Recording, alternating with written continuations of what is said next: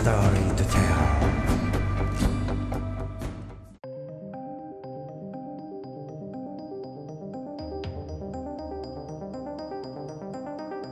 The arms race of the Cold War gave birth to different variants of fighter aircraft. The most daring project designed by the Soviet Union's Myasishchev Aircraft Construction Bureau between 1969 and 1972, known as the M-25 project, was radically different from contemporary war philosophies.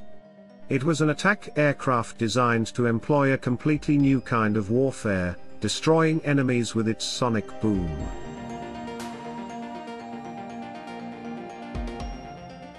There were quite a few rumors about this daring Soviet project, also known as the Infernal Scythe.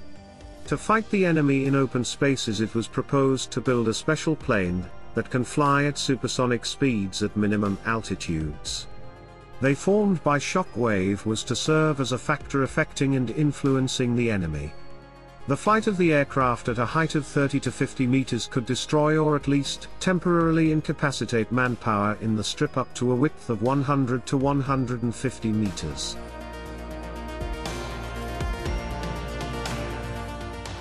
The aircraft was seen as convenient and a good alternative of conventional weapons and tactical nuclear weapons. In the second half of the 60s, in the relevant foreign media reported on the development of new attack aircraft, capable of attacking the enemy without conventional weapons. These machines had to have extremely high power-to-weight ratio, allowing it to reach supersonic speeds at low and extremely low altitudes. One flew over the enemy positions. The plane had to create a powerful shock wave and to destroy manpower and equipment unprotected, and destroy light buildings.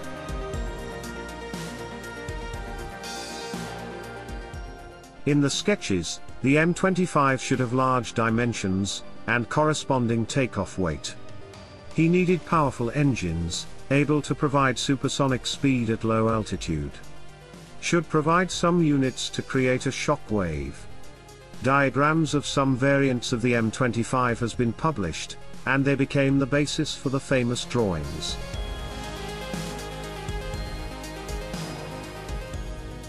The M-25 was designed with no more than 4 turbofan engines.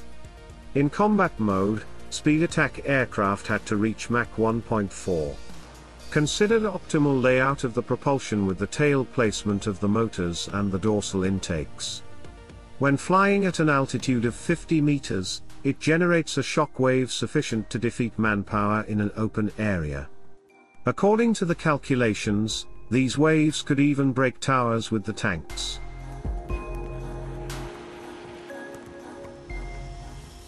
Work on Project M-25 lasted until 1972, and during this time, all organizations participating in the program managed to conduct a lot of research and study the many variants of the aircraft. However, all these efforts did not lead to the expected results.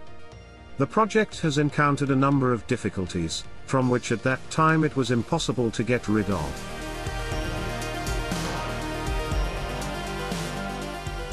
The technical requirements for such a machine were too complicated. The M-25 will fly at supersonic speeds at low altitudes with winding terrain.